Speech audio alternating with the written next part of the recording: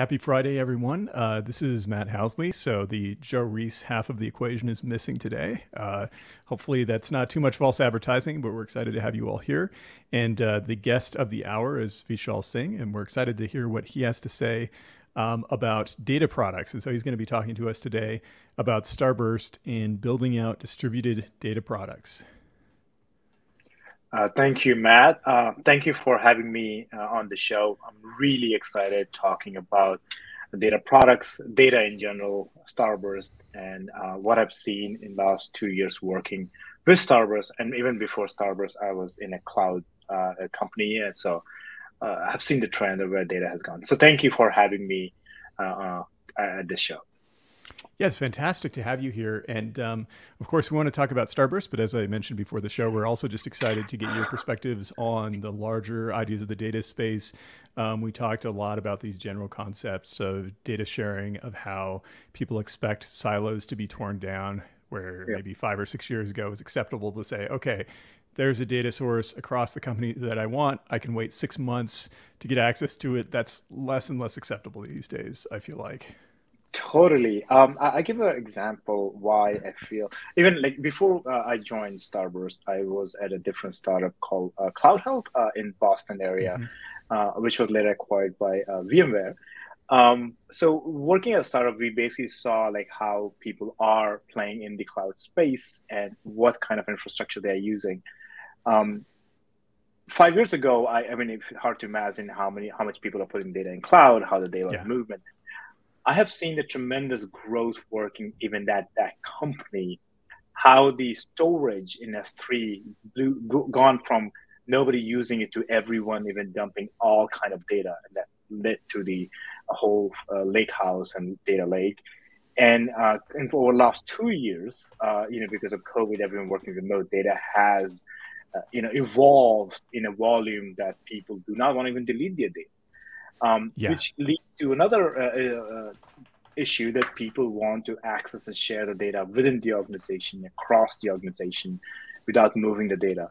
So the compute itself and the availability of cheap storage has evolved the data in a space where people want to access the data to drive their insight, even doing the small things. So, and this is why we're looking into a space where the data sharing is a lot more prominent and acceptable as of today than if you look at the 5, 6 years ago, there used to be USB stick to share the data. So, Yeah, yeah. I mean, even in the last couple of years. So seems like maybe 2015, 2016, the discussion was still, all right, I'm going to store a lot of my data in Hadoop.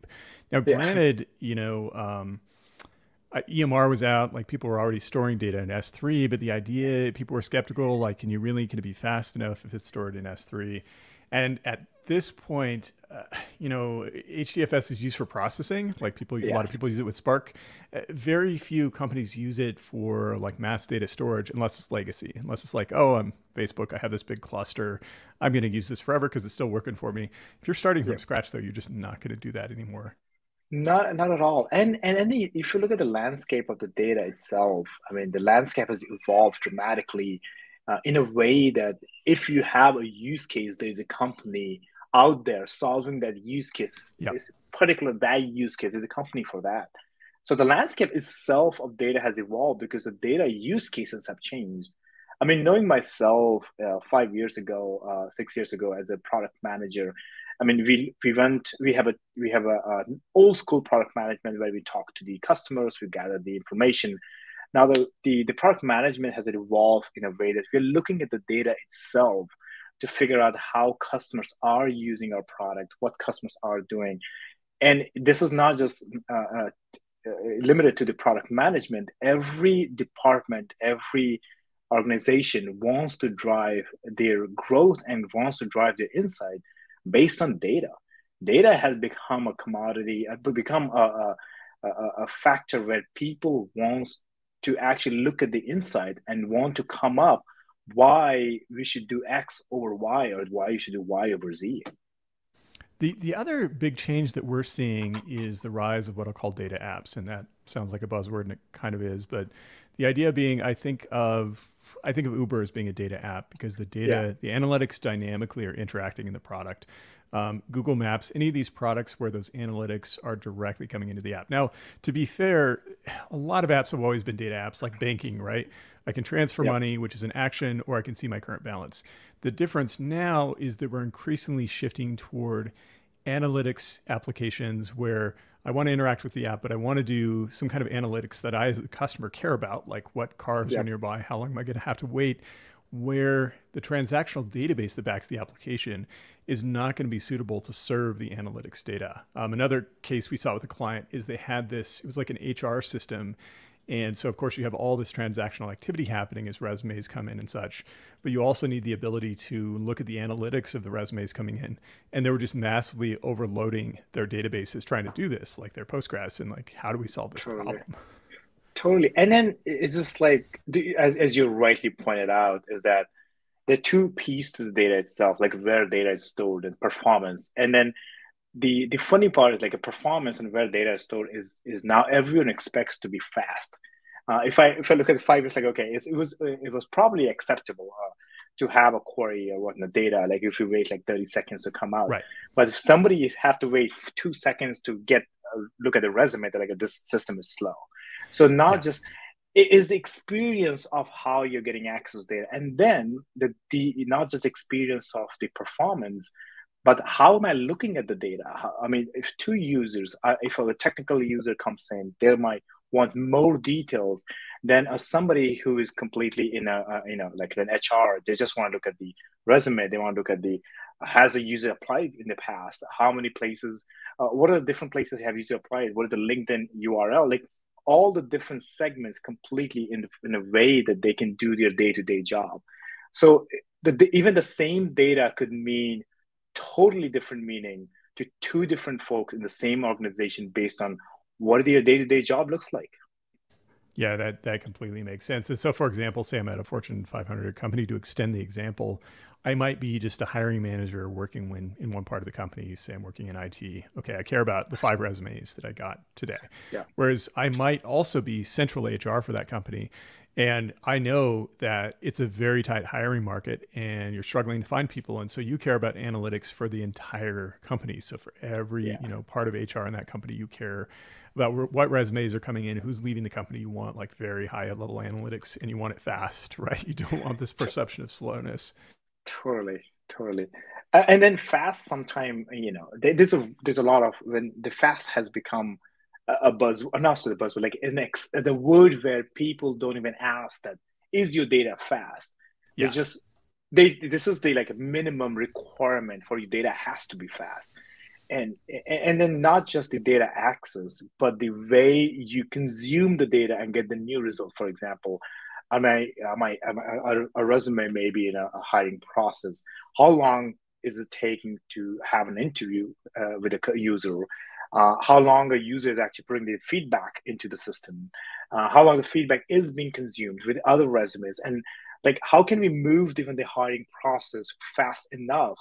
And then in the end, is the backend systems and the data all compiling all the data, exposing it. So a resume is one example, but this could be on the sales process, marketing leads.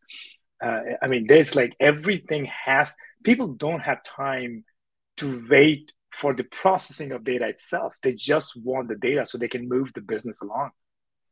Yeah, yeah, exactly right. And I think one thing we've seen lately, you were talking about like what does it mean for it to be fast? There is some confusion in marketing materials about what fast is. And so there are Yeah. kind of two main categories of fast as I see it. So the one is what you were talking about. If I have to wait 30 seconds for a query, that's extremely annoying. So Yeah. like query speed, how fast is my query running? And then there's what I would call data latency. So, in other words, when I'm running an analytics query, how far behind is that data? So, am I really going to see what's happening today, or is it a batch process where I can only see what happened yesterday? And increasingly, neither type of slowness is particularly acceptable. People Yep. want real time means different things for different people, but they certainly don't want their data to be a day out of date. Like in Totally. general, no one wants their data to be a day stale when they're I querying. totally, completely agree. I mean, if I mean, there are multiple examples why data cannot lag behind. You cannot have a Yeah. stale data. One of the examples is that what if a column or the, let's say, a data type which contains some PII information was not tagged PII yesterday, but today Oh I found yeah. it. And now the moment I actually analyze this data, the curation of this data becomes a PII. How fast you can apply those settings so that it's in effect with like what kind of users can see what data, that itself is needed, because otherwise you are leaking the data. These are data security issues. There's a lot more goes into that. There are use cases why you may want to do a batch process. You may want to curate the data. But if somebody wants, if I mean, this is where I'm going to use the example of Starburst and Trino. If I'm Yeah. looking for a data into Azure, I'm looking to data in AWS, and I want to write and analyze data across different clouds. Even the idea of analyzing data across different clouds, it takes days to actually get and analyze data. Which, I mean, one of the functionality, which is why I love working at Starburst, is the one of those functionality said like you can analyze data across cloud with the sovereignty, or like what with like data into across cloud, across region. Within a seconds, you can have access to data. You can drive the insights without moving the data. I mean, yes, there's a reasons why somebody want to move the data to the local cloud because of the data transfer costs and whatnot. But if there's a business meeting, you want to actually get the dashboard out. If you want to get the analysis because you forgot to combine the data, all those can be done in a moment, in a way one can search and discover the data set and analyze the data for the business context they were looking for. Yeah, this is absolutely true. I think so. There are a couple of things going on behind the scenes in terms of IT leaders making decisions about multi-cloud, which has a direct impact on you guys, right? So, Yeah. on the one hand, many companies are saying we cannot be locked in to one vendor on cloud um, because they've gotten burned on some product in the past, right? I won't name names at the moment, but like they've gotten locked in with some big vendor. Can think of a couple of big heavy hitters where they get contractually locked in, and they end up spending a ton of money, having a poor experience. They don't want that in the cloud. The problem with that is it is very complicated, but it's a trade-off, right? Multiple Right. clouds, a lot more training involved, a lot more interop. It gets complicated, but having tools for interop makes that much, much easier. The second type of multi-cloud we see all the time is the non-deliberate variety, and that is almost every company ends up having some GCP because they have Google Ads, right? They're using Google advertising products. That Yeah. data naturally, organically lands in BigQuery or other Google Great. systems. You can move it, or you can just query it where it stands. Or every company seems to have AWS just because everyone uses AWS, right? So even if you standardize on Azure, you're probably going to have some AWS floating around somewhere. And then it's like, is that going to be some silo where you can't see it Yeah. across the company, or it's a big deal to move it around? Yeah. Exactly. I mean, there are multiple, like even for like one of the use cases from my previous work. I know that because we were in a cloud space, even some of the companies were required to actually clone and copy the data into different regions in Yeah. a cloud, just because of disaster recovery. You want to keep the clone of the data because just in case one region, Yeah. one cloud goes down, you still have a backup in some other place. But again, all these compliance, all these rules are doing what? They're creating silos. They are, Yeah. and then if you look at I was talking to one of my friends a few days ago, in his organization, without naming where he worked at, in his organization, they are literally dumping every data into Glacier. They have policy never to delete Mm, a data, yeah. and then he was basically saying that all our data, my job is to just make sure that we put everything in Glacier if nobody's using it, because Glacier is free to store the data, but you want to access the data out of it when you need it. That creates a whole new problem. Is that how do you access the how do you find the data when you're just dumping the data into keep it? And then how do you know what data you have dumped? So people do not want to delete it. It's the old school. When I had a computer, I used to like keep folders of like where my Yeah. stuff are. The same thing is happening in the cloud at the moment.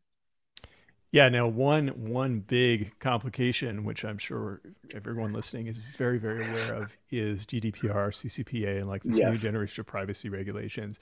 And it's funny when you're talking about Glacier, it seems like it's still an open question about whether it's okay to keep archival copies of data. Like, do I have to go back to Glacier and delete someone's data? Or is it acceptable because it's a backup and it's not actively being used? I don't think that issue has really been worked out in the courts yet, but it makes things very, very complicated.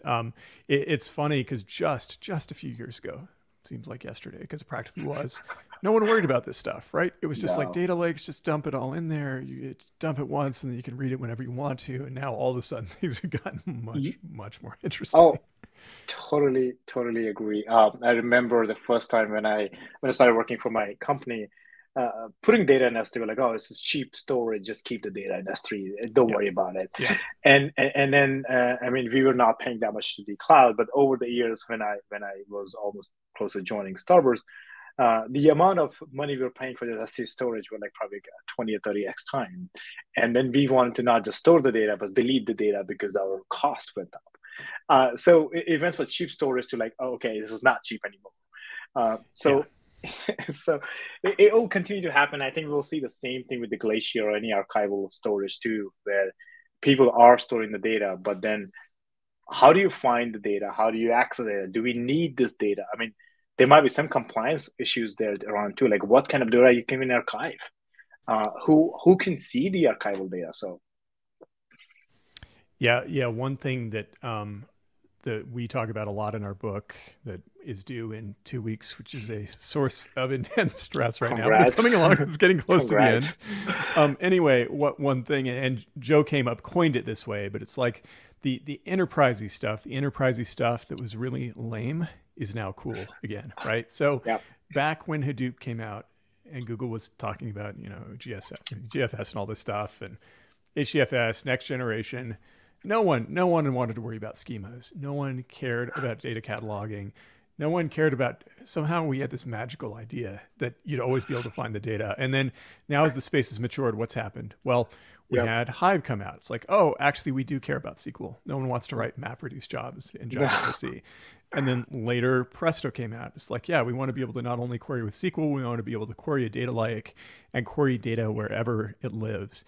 And then Yep, now increasingly there's this focus on data cataloging, on lineage tracking, on, I would say, even let's call it data communication. So you can go totally. across silos, but how do you communicate what the data actually is so people can look at it and interpret it and understand what it actually means? T- totally agree with you. I was last week. I was at a conference, Data Council, and that the problem itself of how do you even um, make a data, put a context around data, make a data in a catalog in a way that the people who are not working with data set are become self-service and Yeah, actually able to find and search the data. Because the as you're saying that the concept of data catalog or schema, I mean yeah, it was non-existent. I was mainly saying first only for enterprises, but that actually is not true just for enterprises, but even for a new company coming and trying to find their product to market fit for the product they are building. They have also they have a different. They want to find a product to market fit. They want to drive their business. Accessing their data and finding the data is the minimum requirement they have because they want to move fast. They do not want to lose time into one of the teams worked on a data set, another team is working on a similar data set. So how can we actually collaborate on the data set? How can we not just collaborate on the data set itself, but how can we put some business context on the data set? How can we find the ROI of this data set? So as I was saying, last week I was at the council. There are a lot of companies who are trying to find and solve these issues, and the same thing. And we have taken a different approach. Even like if I'm the lead of that product at the Starburst, creating a data product itself. What we have done, and I can talk for this for like hours on this because I'm leading that project. But the problem we're trying to solve is that as somebody in a data analyst or data consumers, they don't care where data lives. They don't care yeah, if the data is in a warehouse, is in a lake, is into NoSQL, is in a SQL, whether you're using a Trino, whether you're using other sources of Presto, they get, do I have access to my data? And if I ask, go to my admin and ask, do I need access to, let's say, order information? How fast can I get access to order information? And then the problem goes to the administrator too. I have got 100 requests on 100 data sets. How can I easily give these accesses to the consumers who are asking for this data set?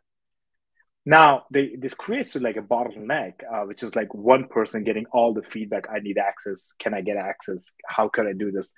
And that's why the breaking the silos and democratization of data becomes really necessary, where one person is not responsible for maintaining all the data, but people are responsible for finding and be completely self-service in the platform they're using to go find the data set, go request a data set, even be a power user to combine multiple data sets to create a whole new data set. Everyone is moving. I mean, people are walking, that being a data, writing a query, be able to consume and create new data set is just like, it's a norm in the companies just to move forward faster. Yeah, that totally makes sense. It's funny. Do you know Chris Tabb, perchance? So Chris Tabb is a friend of ours. He's been on the show a couple of times, and he works for I think it's Leading Edge IT. So he's a consultant in the data space. And on one of our shows, he coined this idea of high performance data. And he basically said high performance data isn't just like fast systems. It's fast systems plus cataloging plus access plus quality. It's basically the Yeah, more usable and useful data is, the higher the performance of that data. And I think that totally. goes right to what you're saying. Yeah. And then, like, if you're collecting the data itself, like, there's a Yeah. lot of things happening. Like, let's say if I gotta getting a data from two different vendors, every day I'm getting 10 rows and for this data. So one day I got 100, and one day I got a Yeah. one. Why that happened? I mean, even people do not just care about the data itself, but the volume of data, why it's changing. Uh, why did I get more today? Why did I get less today? What happened to my system yesterday? So the whole ecosystem of data, it has evolved so much in the last 2 years, I'll say, and the trend will continue to change over the years. I mean, I don't know what the data space will look like in 5 years, because I didn't know what will look like in the next 1 year. It's changing so fast. I asked you that Uh, prompt question before the show about what you thought about 5 years. That's yes, fair. That's completely fair. I mean the point is, like, all I know is this, that 4 years ago, very less companies, or I would say that most enterprises were data driven. The data driven data culture was not into the mid market SMBs, Yeah. from my experience, but that is changing dramatically, especially because over the last 2 years, people have learned to work remotely, to learn or talk people on Zoom, which means that most insight they're driving from the data itself. The culture has changed in a way that data will become the prime asset in an organization to come up with, like, what next the company is going to. Um, and that company could be a supply chain company, could be a retail company, could be hospitals, could be banking, anything. But the one common aspect around these companies is the data, the driving insight and growth from looking at the data. And if you look at all these companies, and is that nobody has one use case. I'm going to use Postgres, or I'm going to use MySQL, or I'm going to use Lake, and I'm going to use a warehouse. Every use case fits perfectly for what they are building it for. But as I was talking about data analysts, when data analysts ask for driving the insight for data, data analyst doesn't go ask, can I get access to Postgres and the S3 data? They ask, can I get access to marketing data? Can I get access to finance data? Can I get access to what happens over the geography, let's say in UK? The people ask for data for the use case, not for the where it is stored. And then that's the trend which I think we'll see over the next 5 years, that the storage, where the data is stored, will not be in a discussion, but how data is being accessed and how fast is getting accessed. That will be the key concept driving the new data innovation. Sorry, that totally makes sense. I mean, what I've seen in organizations is getting access to systems is just this huge, complex, multi-step process, right? Yeah. So what used to happen back when we were in offices and we talked to each other, is you'd walk around and you're like, hey, where is this data? Say it's weblog data. It has, it's clickstream data. Where is this? They're like, oh yeah, that lives in Hadoop or something. And so then you go talk to the Hadoop team and they're like, oh yeah, we mostly query that with Presto right now, so put in a ticket to get access to Presto. But then you get this response back, and they're like, "Oh yeah, security isn't set up on Prestos. We can't really give you, fine grained access. You can't have access to that." And it was Yeah, just like every data set was like pulling teeth to try to get access to anything. And so I totally. think you need two things. Like ideally, you kind of have this single pane of glass, like a place where you can go and you can theoretically access anything. And you need really robust security controls, so someone can just put Great. in a ticket, and those security controls are very very simple to manage, and they can give you access not just at like the data set level, but to particular time ranges, to particular rows, particular columns. And again, security is what really facilitates the story here, what makes this possible. Totally, totally agree. I mean, that reminds me, again, 2 years ago when I was giving an interview to come and work for Starburst. I asked my co-founder Matt Fuller, like, so why Starburst? What is the vision behind that? And he asked me the same question back to me.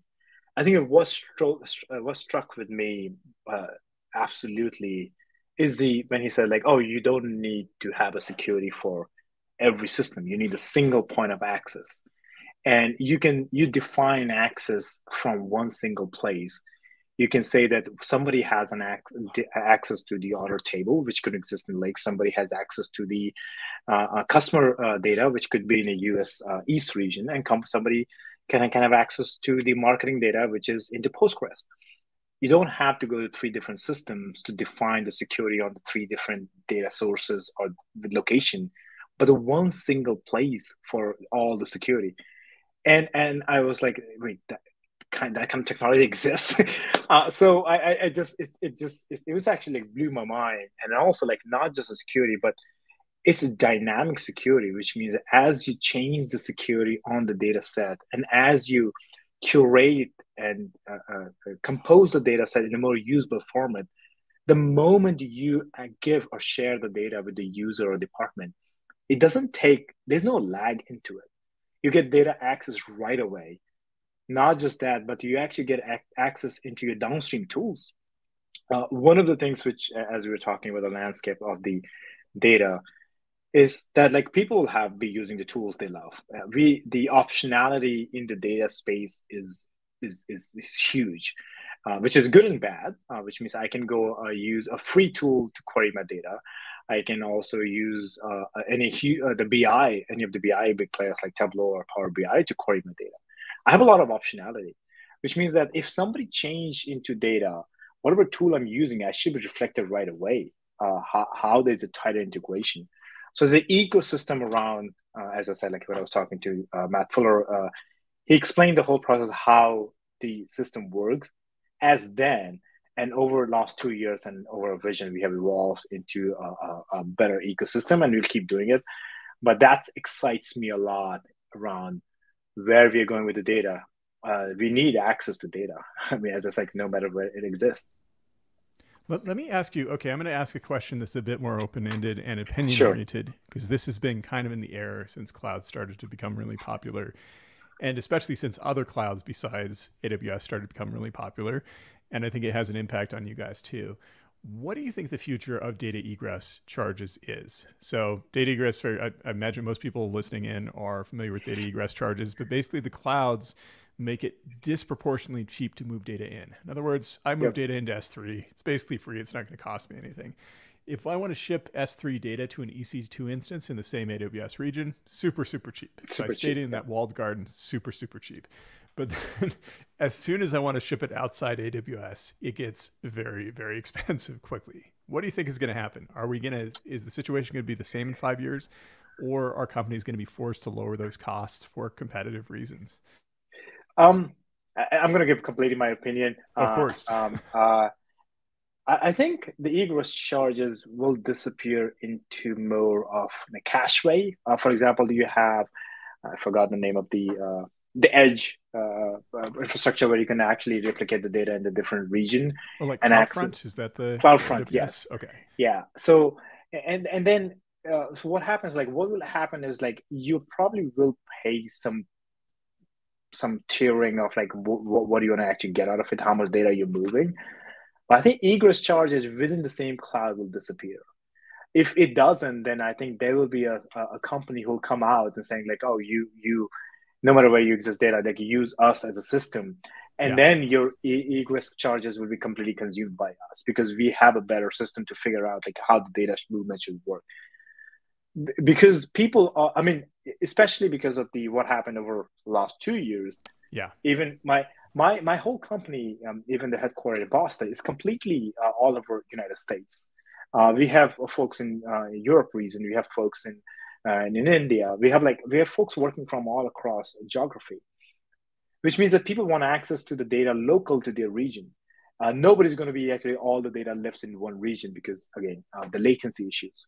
So data will be more geography located, and people want to. I mean, there are some GDPR and compliance concern how what you cannot move the data between countries. But I think egress cost is the old technology, and either clouds or some startup will come in to actually take a stab into it. How can we reduce that thing?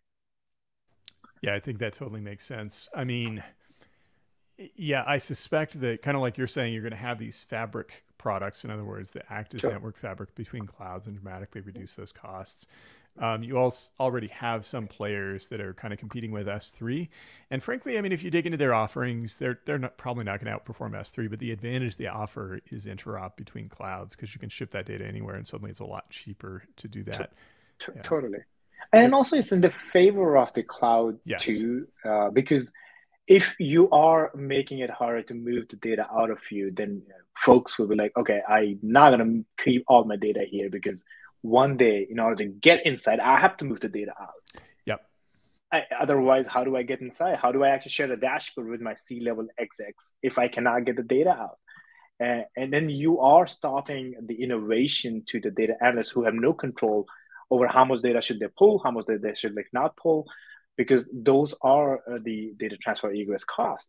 So I think it's more in the favor of the cloud itself to take away the egress cost and make the data movement more fluid, as if you're just searching for on Google, looking for a data, some insight from a different company, organization, or use case. Yeah, that totally makes sense. I mean, the thing is, data egress, and especially where you're still paying to go between regions within the same cloud, is just very much not cloudy, right? I mean, one of the big appeals of the cloud is that where I, as even $1 billion company, say I'm $1 billion a year company, Yeah, having data centers in multiple locations across the United States is very expensive. Whereas I can yeah, just pay AWS to say, all right, here's my main region, here's my failover. But if data is stuck in one region, that doesn't really work very well, right? So no, there's got to be a better solution. And the other agreed. really interesting thing near the beginning of the pandemic was this big Zoom cloud contract. And Oracle won the contract. And Oracle, to me, even now, is not a big cloud player. But the supposedly a major reason that they won that is that they offered a massive discount on data egress costs. And of Yeah, course, if you're a streaming video provider, that is very, very important. You're going to be shipping lots of data out of your cloud to data consumers, to people's laptops and devices. And so, yeah, I wonder, I mean, not a lot has happened since then with other cloud providers. But if Oracle keeps doing that and grows through this strategy, I think we're going to see a response at some point. uh, totally. I think the egress cost Yeah, hampers the innovation, I agree. because you know, like if put it this way, there's a data engineers and data analysts. Data analysts don't care about the infrastructure cost. They don't care about. They don't even know about the infrastructure cost. Their job is like just trying to get the data out and get the insight out of it. Now there's a different team, infrastructure and data engineering team, who are looking like what is the cost of data movement and where should I store the data, and those designing those things and architecting those things is first of all slowing Yeah. how fast you can give it access to data to your real consumers and customers. And it's more complex. You're creating more silos. I mean, because you're like, I have to keep the data in most of them in US East because my 80% of employees in US East. Now, what happens to 20%? I mean, now should I not hire any data analysts in those because my there be egress costs? There's a lot of factors there which I think I totally believe that the egress cost is going to go away. But again, this is not my call to make. I wish Right. it goes away. This is why Yeah, I yeah. believe it should go away.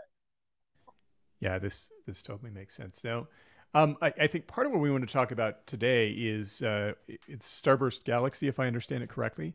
Yes. And this is I mean, I think in the past, if you wanted to stand up Presto or Trino more recently, it was a lot of work to do this, right? Like the software Yeah. was all nicely packaged, but you had to deploy some instances on the cloud or Yeah. on-prem to do this. Tell us a bit about Galaxy, and then I maybe frame the issue of data egress costs within the discussion of Galaxy a bit too. Sure. So the Galaxy, again, Galaxy is the idea came from our CTOs, Dane, David, Martin, and our founders, Justin and Matt, because the tree now itself is very powerful. Is a powerful in a way that you can access data no matter where it exists. You can have the data storage on S3. You can have data storage on Postgres. You can data have in MySQL or any warehouse. But you can combine and get the insight at the scale, which was again Trino, which was previously a Presto, was developed at Facebook level. So at a scale at the where you have petabytes of data, you can actually join the data and get insight of it. There's a lot of power behind Starburst and Starburst Trino. But as a normal user, when I actually go, I think about the small company or a startup which is in a data space, they want to combine and join data. They want to use a technology which is a lot easier to use, and they can up and running within minutes. As I said, if I have to click 10 times or I have to actually learn a new technology, I probably will lose interest in that. So these small organizations, they want the same power and same technology like Trino, but at the same time, not have to learn a completely new language. How can I get the full power with just amazing user experience? And that came the idea behind Galaxy. One more thing going to Galaxy was that data will always exist in multiple places, multiple clouds. So from get go, the vision behind Galaxy was that you should be able to manage the compute in different region and different cloud into all single place. Because if I have to go to Azure or GCP or AWS to manage my compute, then I'm losing sight into where the storage is, where the compute is. Then I'm actually have to go into three different login, which goes to not the flexibility of having access to data, but the flexibility of the compute itself. So two main ideas were built, and that drove the ideas behind Galaxy, where we believe that you should always keep your data in your account or in your cloud, but you run the compute using the Galaxy. So we run the compute, and you can connect your data sets.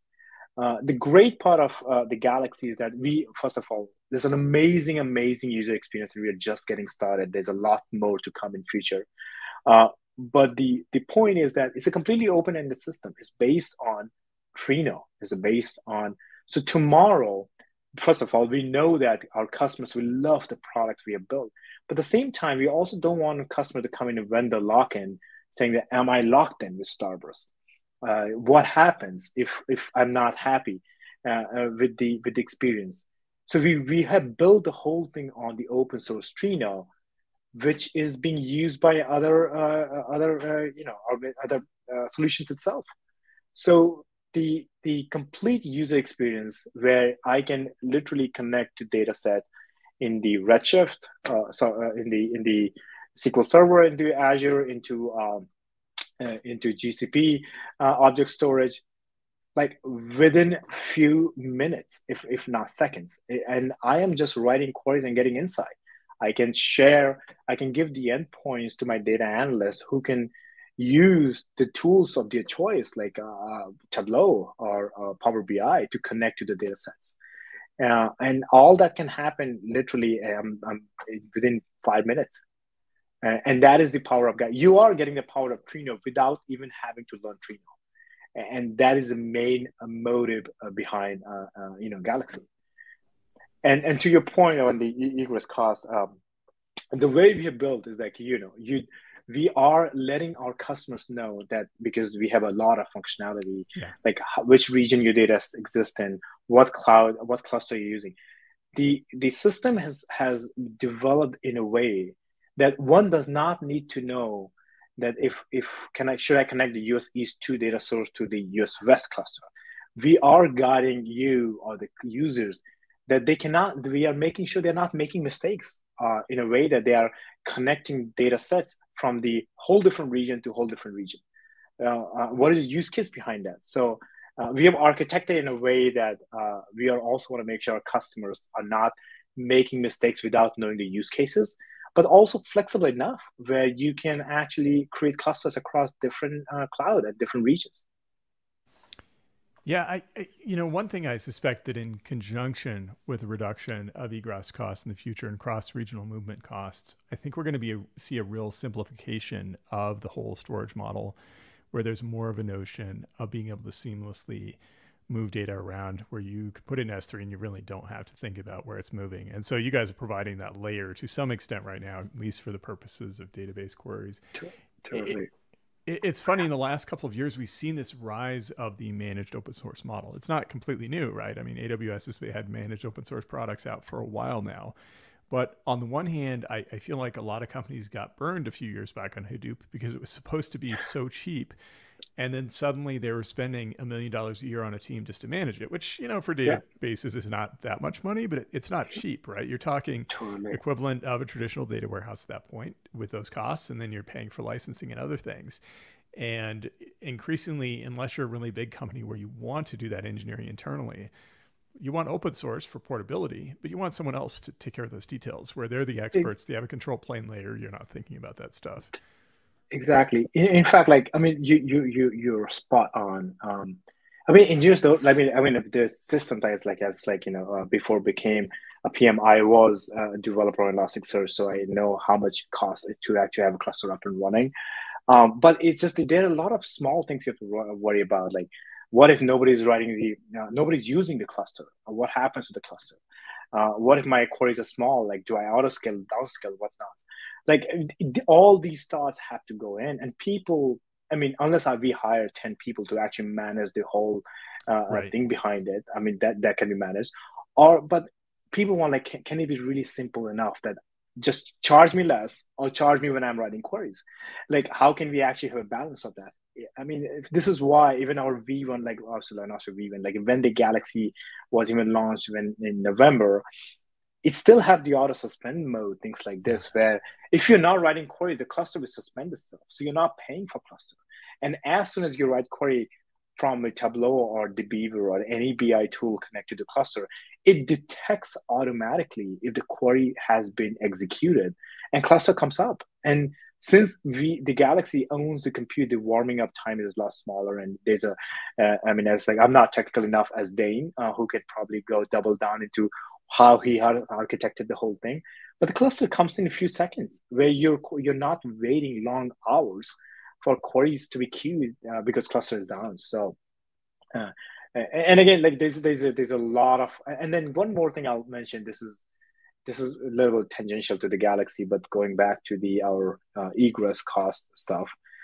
We also have a notion of one of a product, Stargate, where you can connect a cluster to cluster into our Starburst Enterprise. The reason I want to mention that, because when you connect, like, move data across, as it's like everyone wants to go, the egress costs go down. Let's say if you connect a cluster into US East region to the US West region, then if you write a query against US East region, that's where the trainer becomes powerful. It just breaks down the query and sends the query itself to the cluster running locally where the data is stored, and executes the query. And only it sends the results out of the query, which allows to customer not pay for the complete data movement, but only pay for the results of what the query was. So we are also doing some stuff to help our customer reduce the egress cost by using things like, and also having connectivity across different clouds. And we have came up with like a Stargate connector where we connect our clusters itself. Yeah, this notion of like query push down. So in other Yes, words, not shipping data, just shipping results is exactly. very much in vogue. It can be hard to implement, but if you get it right, it does make a huge difference. Yeah. Okay, let me throw out some more open-ended conversation topics here. So you already said that 5 years from now, it's really hard to predict what's going to happen, which is completely fair. It's kind of one of these, wild future speculation questions. We do love to do this stuff on the show. But what about in 2022? From your perspective, what are the biggest changes happening in data in 2022? And these can be like technology changes, or frankly, given a lot of stuff going on, they can be economic changes in the data space, So I'll say more on the both in a way that the the access to the data itself is not a privileged thing anymore. Yeah.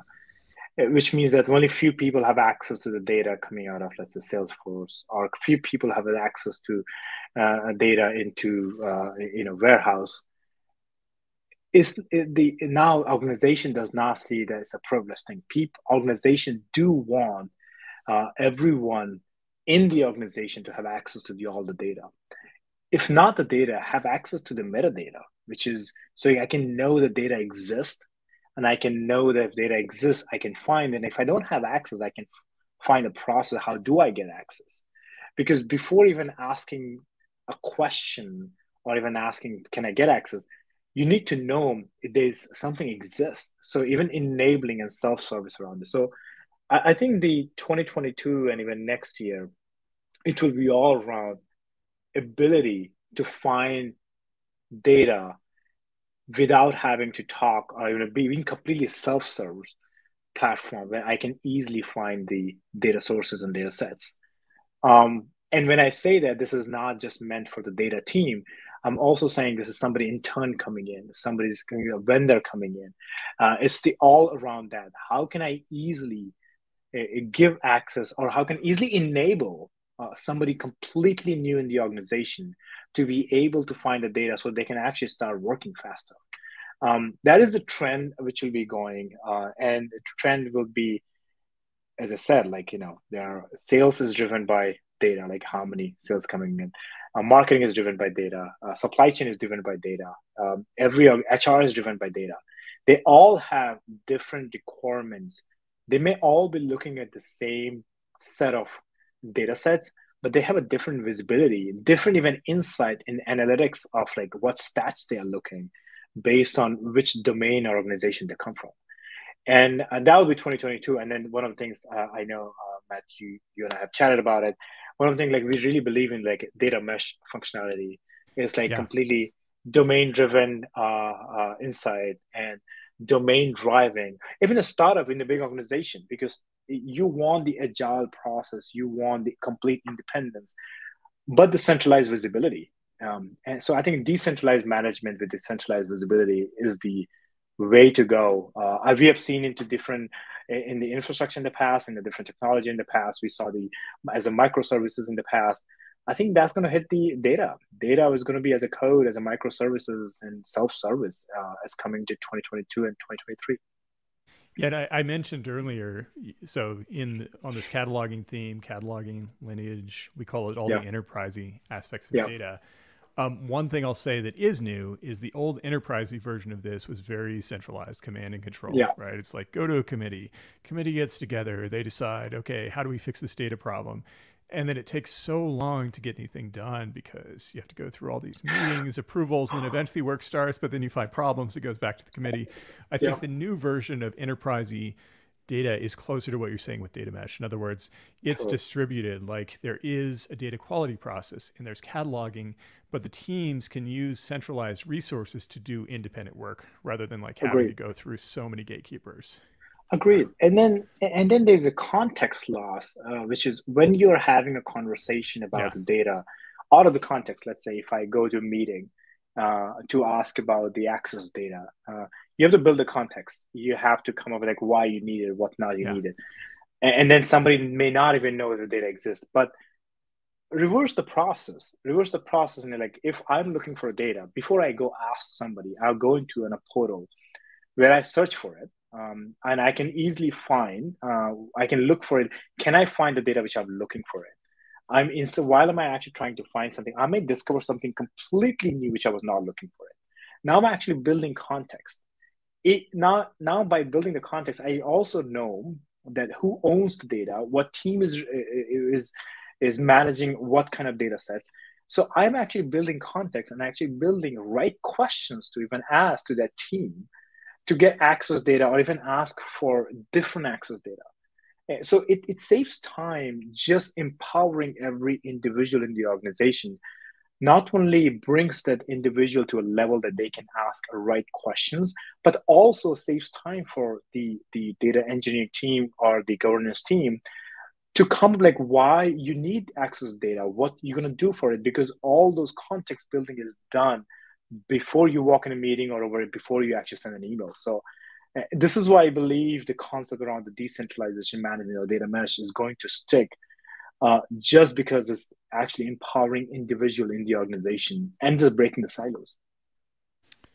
Yeah, the other thing that springs to mind as we're discussing this is that I think from a practical standpoint, self-serve data has its limits. In other words, you probably need some minimal data skills to actually run your own queries. You can Yep, go look at dashboards. If you don't kind of have some baseline data skills, you're probably not going to be creating your own dashboards. However, if we think of a data catalog as having like a social element, and Netflix pushed this idea, they had a yeah, blog post several years ago about data portal, where not only do you have this discovery platform, the discovery platform is social. It has this like wiki aspect where you put in what this data is, you describe it, people can ask questions. And the ideal data catalog can serve business leaders as well as actual data practitioners, because even if they don't know any SQL, even if they're from the marketing side and have never dealt with databases, they can still look around and say, hey, this data about customer return item behavior, I don't know, whatever it is, or totally customer interest looks very interesting. Let me pass that down to my analysts and see what agree. they can make of it. I mean, take it even like I'll say like take it one step ahead. Data need goes beyond the even data team or data Yeah. analyst to even the an individual whose job is not working with the data.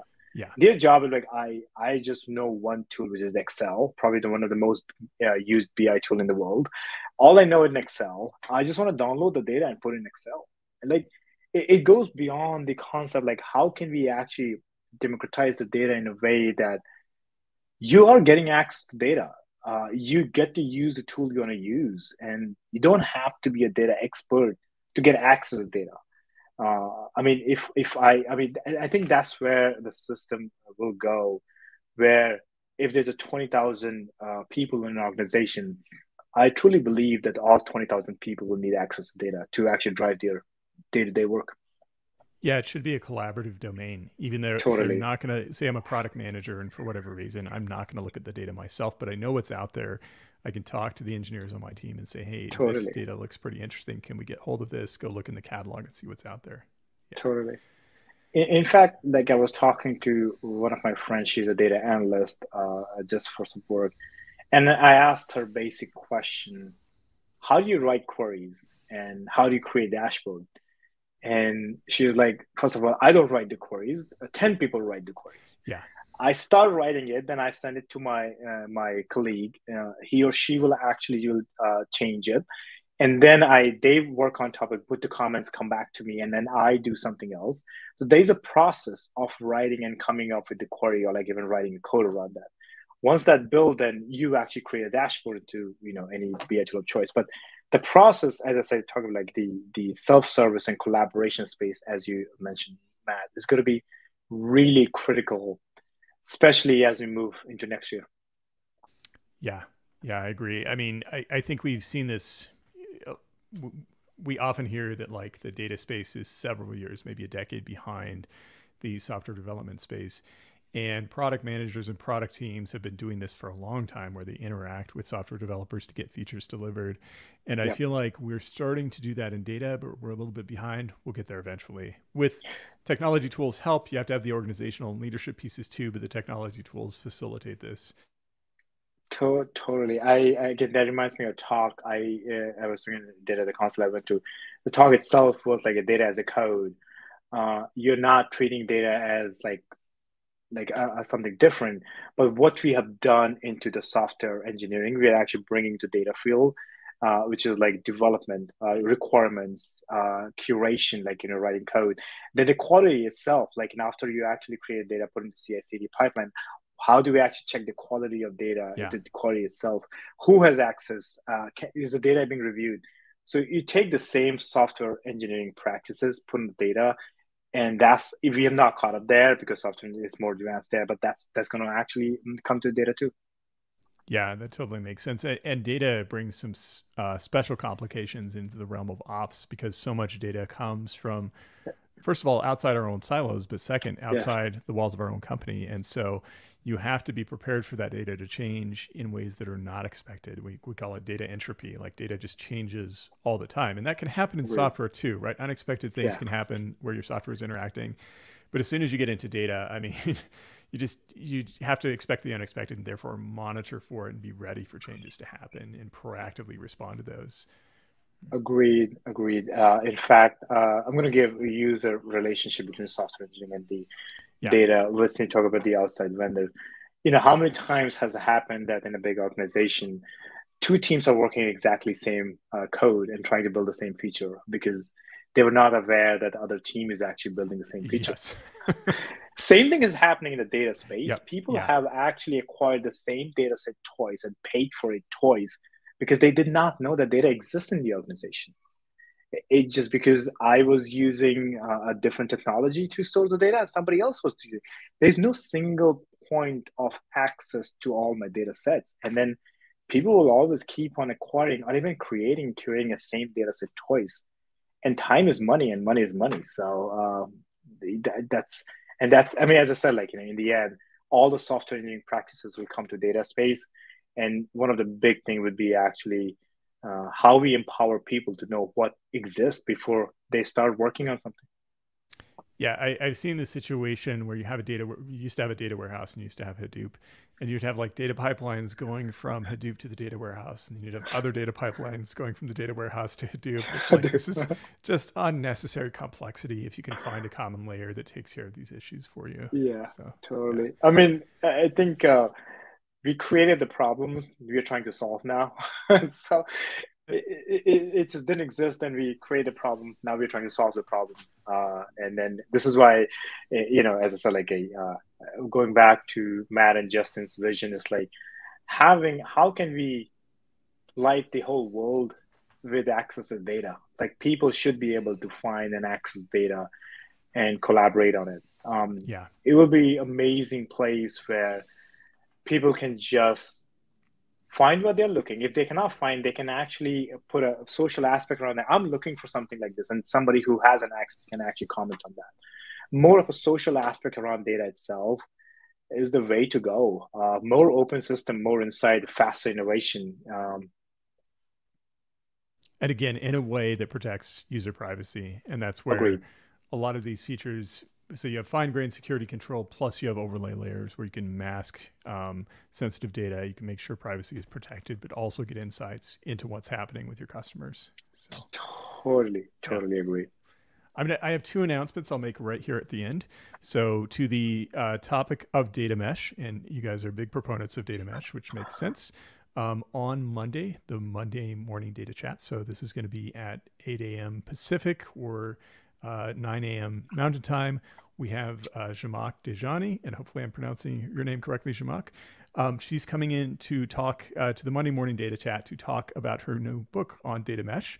We're very excited for that conversation, and in some sense, it will probably be a continuation of today's conversation.